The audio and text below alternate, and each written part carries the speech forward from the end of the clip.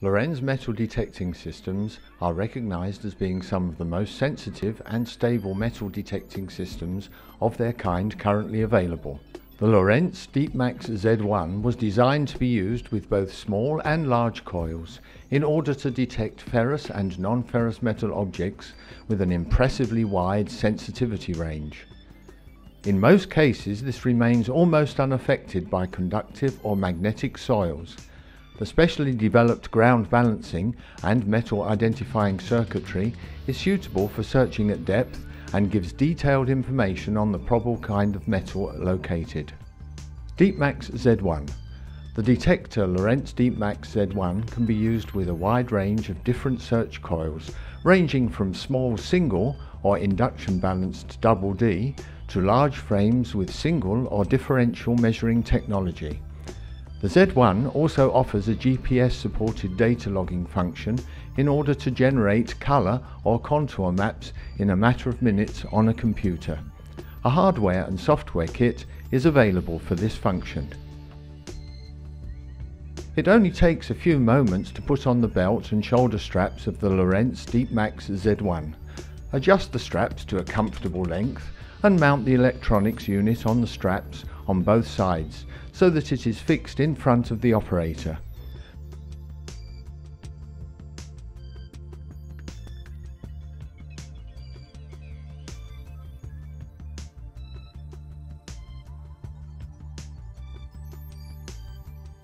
Finally, connect the coil and the external battery pack to the electronics unit. The DEEPMAX is now ready for use.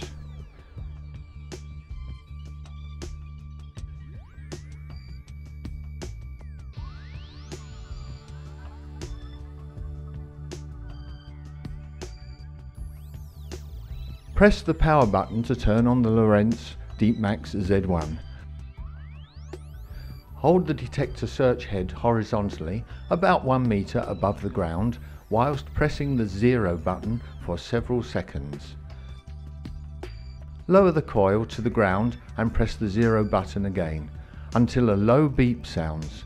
During this second tuning phase, an arrow pointing to the ground on the display will indicate that the unit is presently tuning itself to the ground.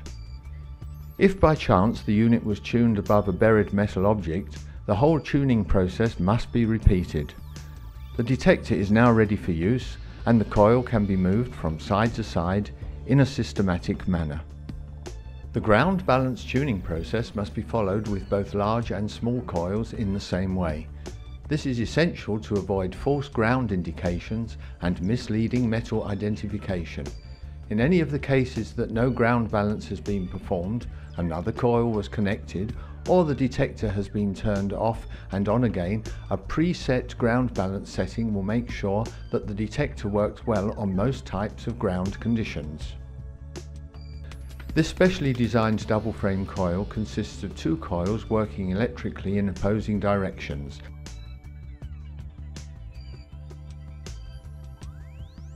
Thus suppressing interferences, for example from power cables.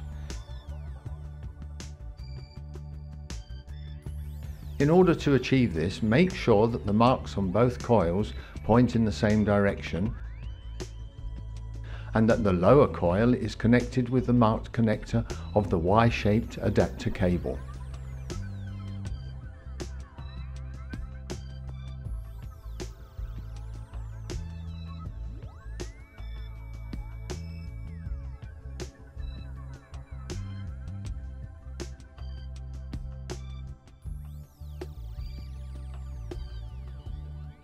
Turn on the DEEPMAX Z1 with the power button.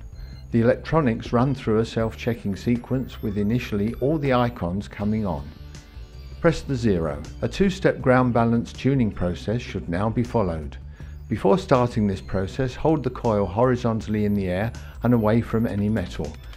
Press and hold the 0 button and wait for a high beep sound. The arrow will change its direction and point to the ground. Lower the coil to the ground and start the second tuning phase whilst holding the 0 down again. After a few seconds, the low beep sound comes on and the arrow icon will disappear, showing that the tuning process is completed.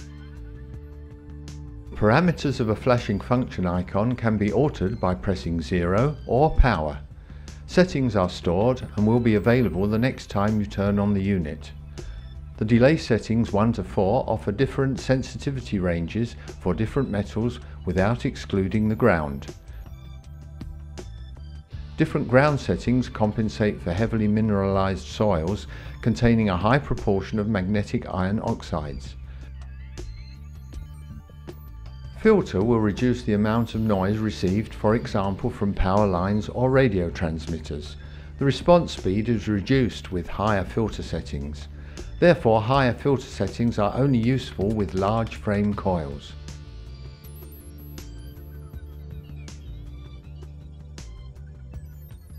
The self-adjusting auto function is turned on when the effects of drift are present, for example for temperature changes or changing ground conditions. In position 0, the unit works as a non-motion machine.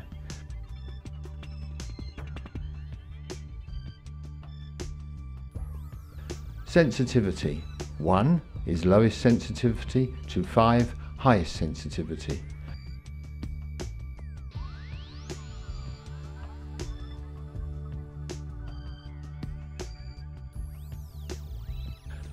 Volume 0 turns off the loudspeaker, 9 is loud.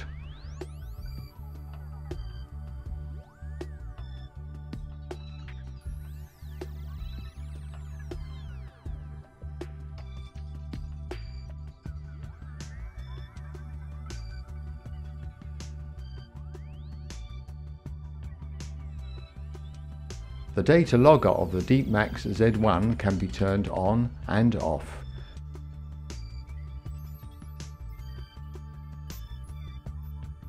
Simply alter the working frequency when interferences from power lines or radio transmitters are present. Choose a position with low noise, little bar graph indications and weak audio response.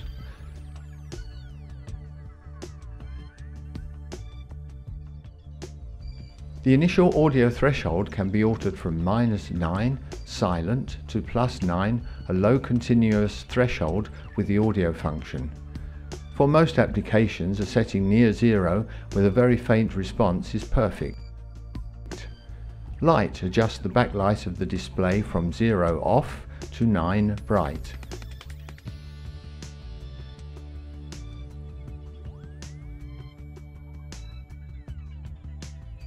Tone provides a range of different audio signals depending on the metal objects. Position 1, a ticking sound with increasing frequency for all metals.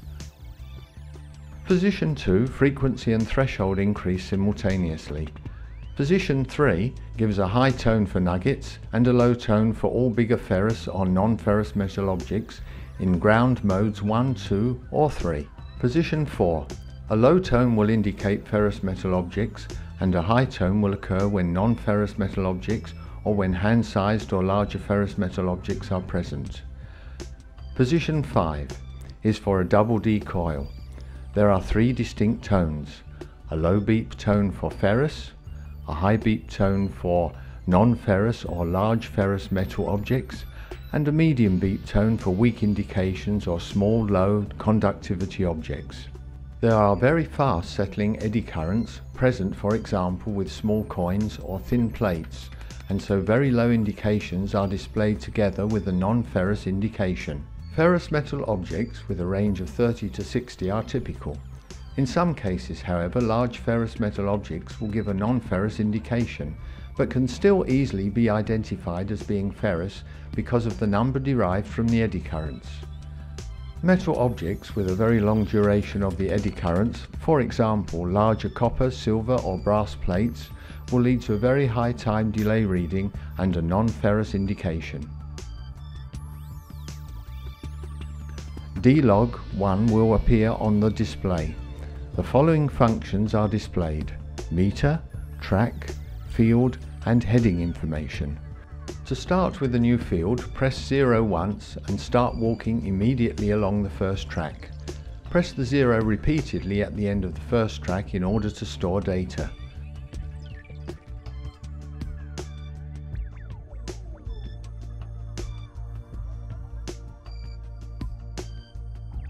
When starting with the next track, work the same way while walking backwards, not forgetting to press 0 at the beginning and end of each track.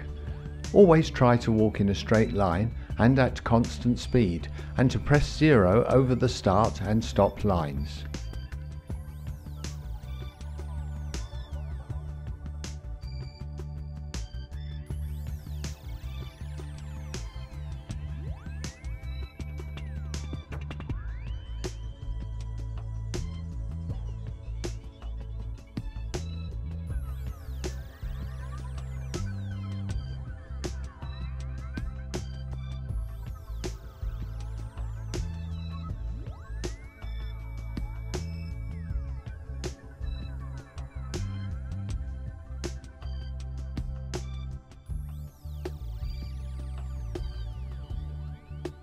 Once the last track has been completed, press power for a short time to store the complete field data on the built-in memory. Connect the USB adapter cable to the computer and the Z1. Connect the Z1 with the power source and turn it on. Check that the data logger software kit with Surfer and Scripter software has been loaded from the USB stick and CD. Color and image maps can be generated with just a few clicks. 6 different maps will be generated simultaneously if the ground was covered with multiple tracks.